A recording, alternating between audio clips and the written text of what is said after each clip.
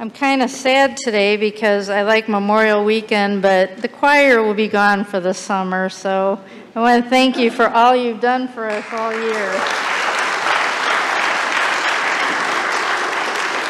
And of course for Christopher leading them, and for Jim and Pat, and it's just been wonderful. I look forward to summer, but I don't like the choir not being here, so.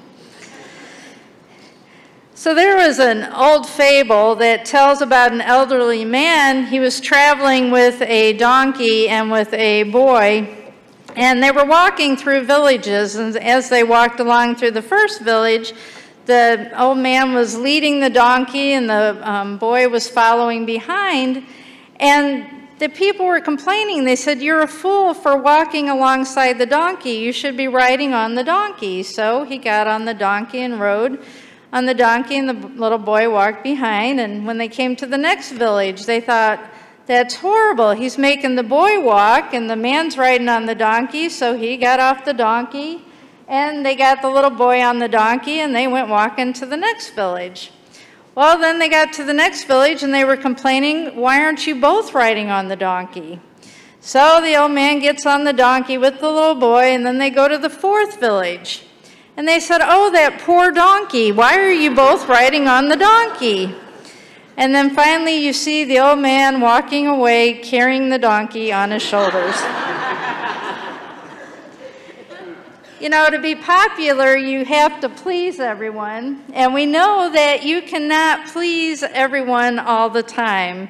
But the one that we should be pleasing all the time is our Lord and Savior, Jesus Christ.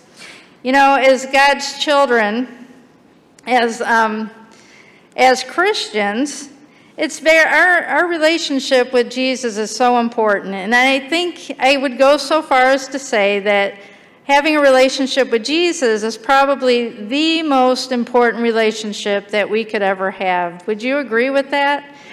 Jesus is so perfect. You know, we let one another down, but if we go to Jesus, Jesus is not going to let us down. Jesus will always be there for us. And it doesn't matter where we are in life, what path we are in life. The most important relationship is with Jesus, and that we have Jesus with us on that path. And you know, some of us have grown up in the church and have become part of the church, you know, this wonderful family, and our faith has come about, you know, subtly. We didn't get that bonk on the head from Jesus saying, "Here I am," that some people get, right?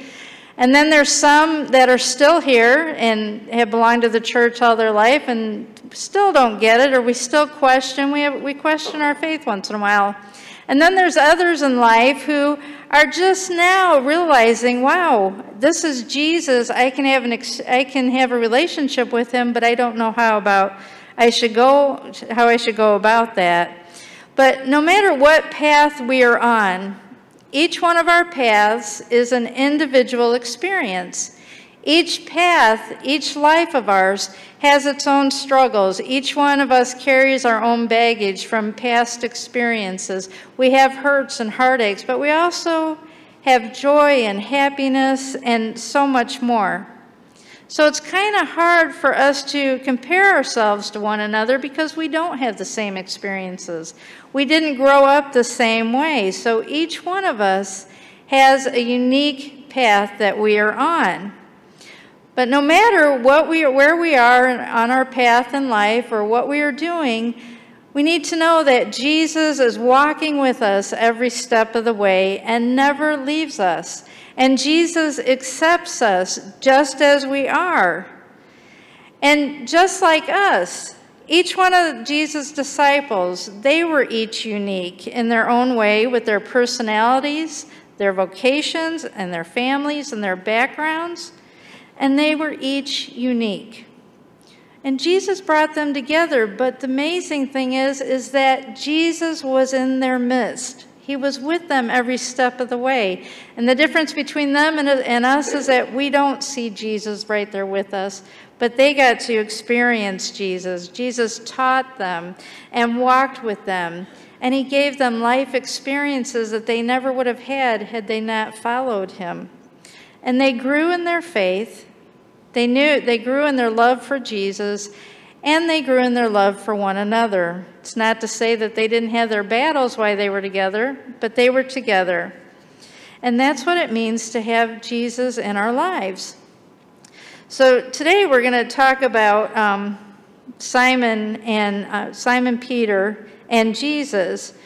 But before we go into that, because I think today's reading is a wonderful reading, and I love it because it shows the humanness of not only Simon Peter, but it shows the humanness of Jesus. So we're going to talk about that in a little bit.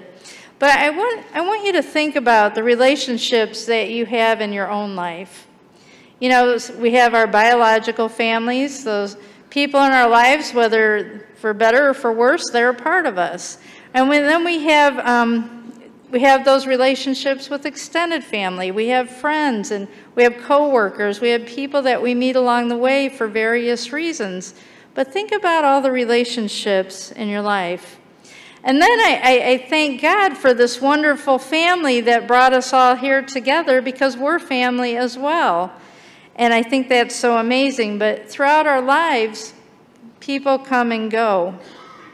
And what happens when we first meet someone? We want to take the time. We want to get to know them. We want to know their hobbies. We want to take an interest in their work. We want to know their families, their friends, and all of that. We just want to take a better interest in them.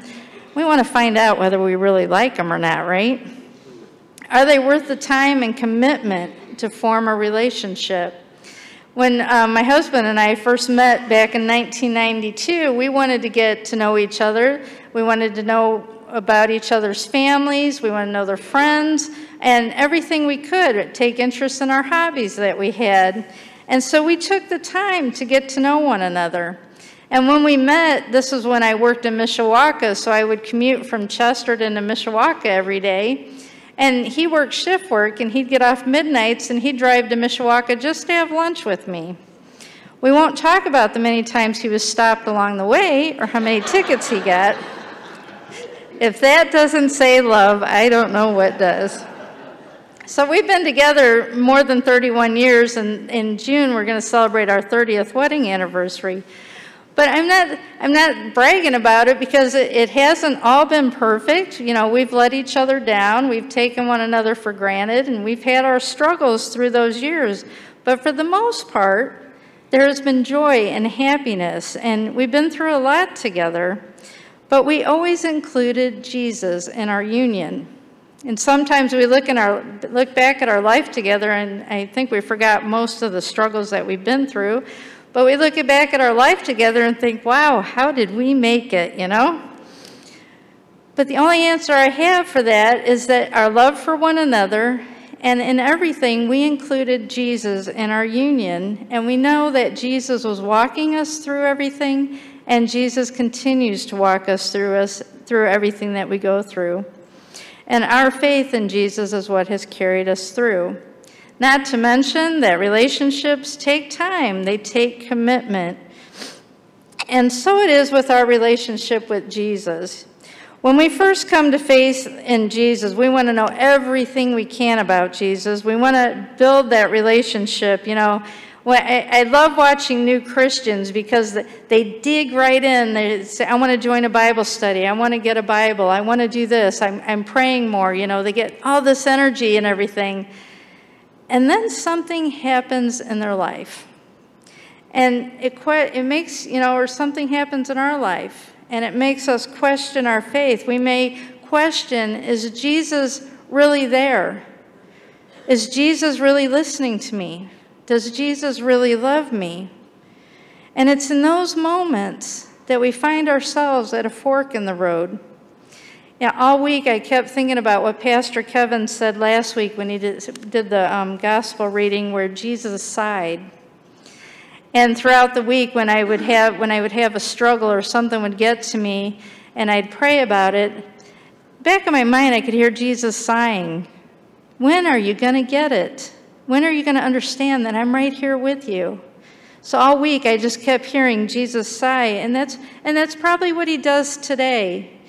When are you going to get it? Jesus performed miracle after miracle, and Jesus constantly walks with us. Jesus constantly blesses us, but we don't always see it. We don't always pay attention. And with Jesus in our lives, even when we make the wrong choices, when we turn to Jesus, we're forgiven. Who else does that for us? And I think that is why the writer of the Gospel of John included today's reading in the Gospel. Today's Gospel reading describes what happened shortly after the resurrection, and it gives us a picture of longing. It's Jesus face to face with Peter. On the last night before Jesus was crucified, Peter had denied not once, but 3 times that he even knew his friend who was in trouble. And now here we are. After Jesus has been crucified, died, and resurrected, we have this scene on the beach. And the disciples are eating breakfast. And who made the breakfast? Jesus made the breakfast. And they may be somewhat confused. You know, they know Jesus died, and then he's resurrected, and here he is very much alive and in their presence once again. And he hasn't explained this to them. And this is actually the 3rd time, after all of that, that he has appeared to the disciples. And I'm sure they were probably just glad to see him, to have him in their midst, and they were able to relax in his presence. After all, they'd been together for 3 years. And now Jesus and Peter have this moment together. And if you really look at the gospel reading, Jesus wasn't calling him Peter. Peter stands for the rock. Remember that? Jesus called him the rock. Now he's calling him Simon. And it kind of reminds me when you're a kid, when you know you're in trouble and your parents use your whole full name. Well, he calls him Simon here, not Peter the rock. So now they're having to address this elephant in the room. What Peter has to be most conscious of is his embarrassment and his shame. And here it comes, time to face the music.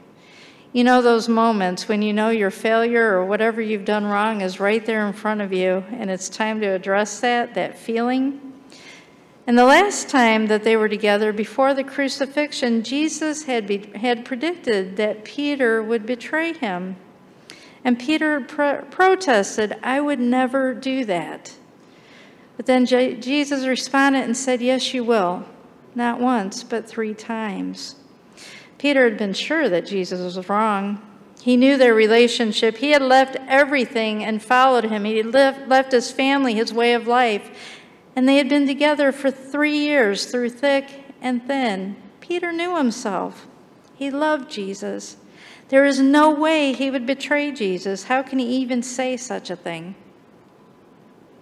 And then it happened, just the way Jesus had predicted.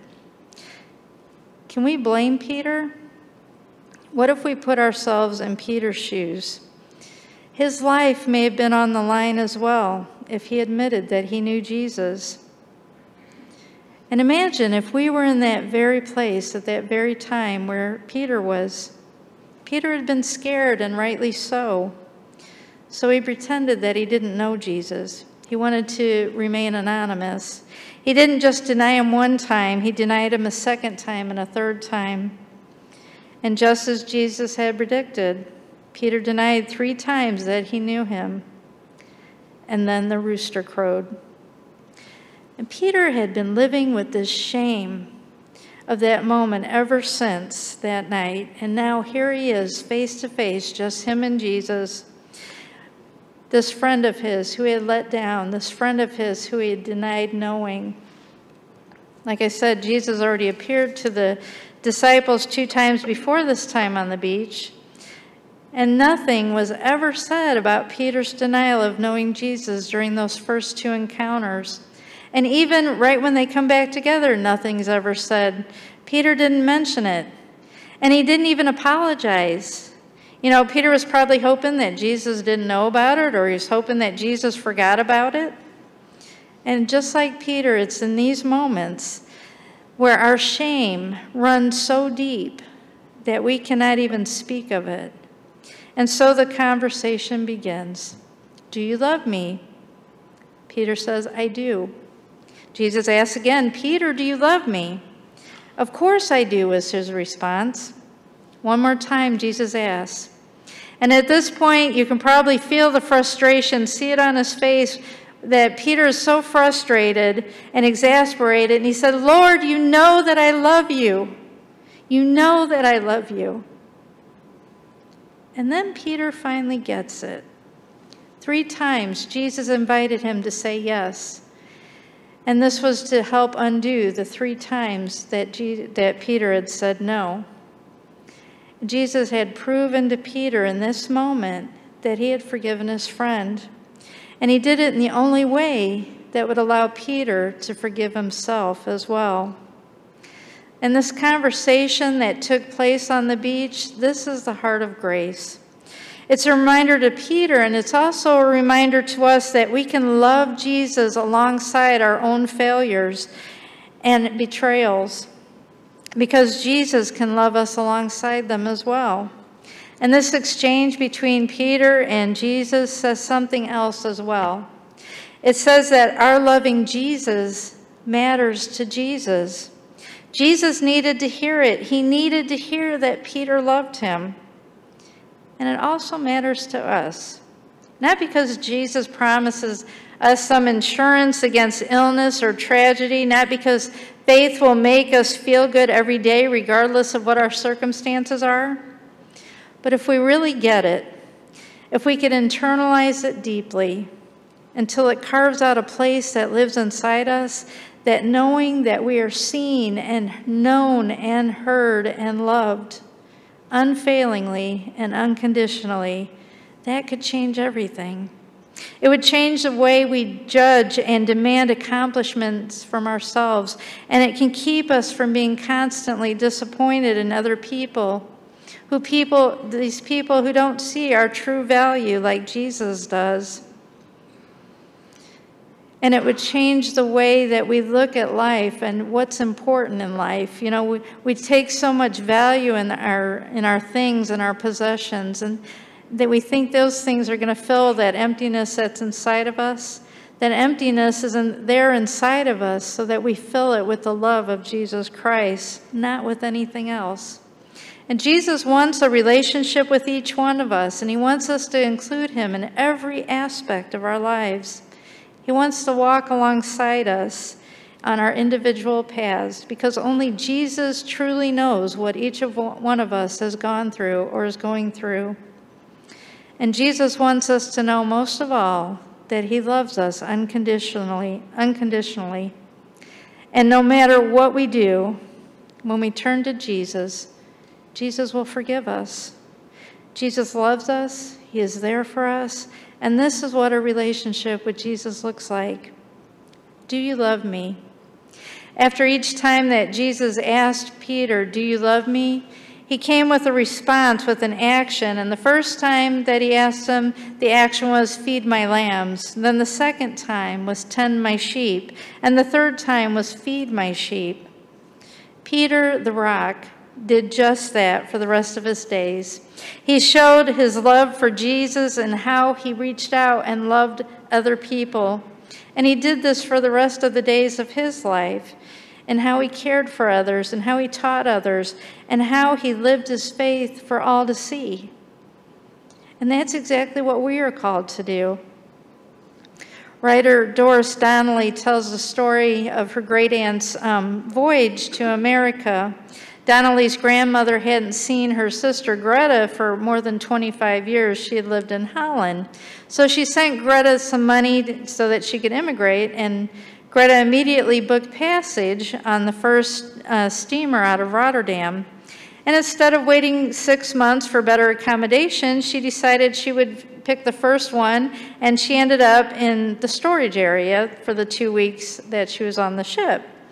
But there was a purser on the ship who regularly invited families who were traveling in the crowded and uncomfortable conditions in the lower deck. He invited them during the day to come up on the upper decks. And he invited Greta to do the same. But she said, no, I won't do that. I'll stay right here. So she stayed on her bunk the whole time she was making her voyage to America. For 2 whole weeks, she stayed there. And finally, when the ship docked in New York, Greta finally came out of steerage to the upper decks, and she is amazed at what she saw. There were comfortable, well-appointed areas where travelers could socialize, feast, and enjoy their leisure. And more surprising to Greta was all the passengers that she had been down in the lower deck with were up there enjoying their time up there. They were feasting together. They were socializing. They were having a great time. And she didn't realize that all of this could have been hers if she had only accepted the gift that the purser had offered. And we have that same choice to make with Jesus Christ. And it's not just a one-time thing. I accept Jesus and he's Lord of my life and it's done. We sometimes have to do that every day to accept to walk with Jesus, especially when times get tough. And we may have to do it several times a day. But Jesus works in our lives in amazing and wonderful ways through the workings of the Holy Spirit. And all we have to do is accept this gift. Listen to and heed these words from Colossians 2 once again, and this is the New Living Translation. It said, now, just as you accepted Christ Jesus as your Lord, you must continue to follow him. Like I said, it's a choice that we have to make over and over again to follow Jesus. Let your roots grow down deep into him, and let your lives be built on him. Then your faith will grow strong in the truth you were taught, and you will overflow with thankfulness. Gratitude for all that Jesus does, and gratitude is so important. It can change our attitude no matter what we're going through if we have gratitude. And then it says, don't let anyone capture you with empty philosophies and high-sounding nonsense that comes from human thinking and from the spiritual powers of this world rather than from Christ. So we don't follow the ways of this world. You know, it's like the man and the donkey. We're not going to please everybody, but the one that we should be pleasing is Jesus Christ and following the path that Jesus has laid down for us. And then it says, for in Christ lives all the fullness of God in a human body, so you are also complete through your union with Christ, who is a head over every ruler and authority. Like I said, a life with Christ is for everyone. It's available for the taking. It's about accepting the love that Jesus had for us and actually loving Jesus in return. And it's guarding and protecting that relationship that we have with Jesus. Do you love me? Through the spiritual disciplines, through worship and fellowship and Bible study and reading the Bible and prayer and so much more, we are not only able to only fall in love with Jesus, but we are able to stay in love with Jesus. It's so important. And if it has not happened to you yet, stay with it because it will come as it always does. This gift is available for the taking. Accept the love that Jesus has for you and love Jesus in return. Jesus turned water into wine at a wedding reception. He provided lunch for thousands. And even after his glorious resurrection, he was making breakfast for the disciples. But in the same warm, companionable way, Jesus is with us now. Do you love me? How do we respond? Jesus is asking, do you truly love me? And what is your response? Whether it is an honest no, or give me a little bit more time to think about it, or an unequivocal yes, Jesus wants to share his gift of nourishment and life with you and with me. And then we show Jesus that we love him by caring for others and for one another. And we share his gifts of nourishment and life with those around us. How full this life can be and is with the presence of Jesus that offers us constant acceptance and forgiveness and love like no other one does. May we live our lives for the one who died for us. After all, as Christians, we are called to be servants and givers of love, life, and hope.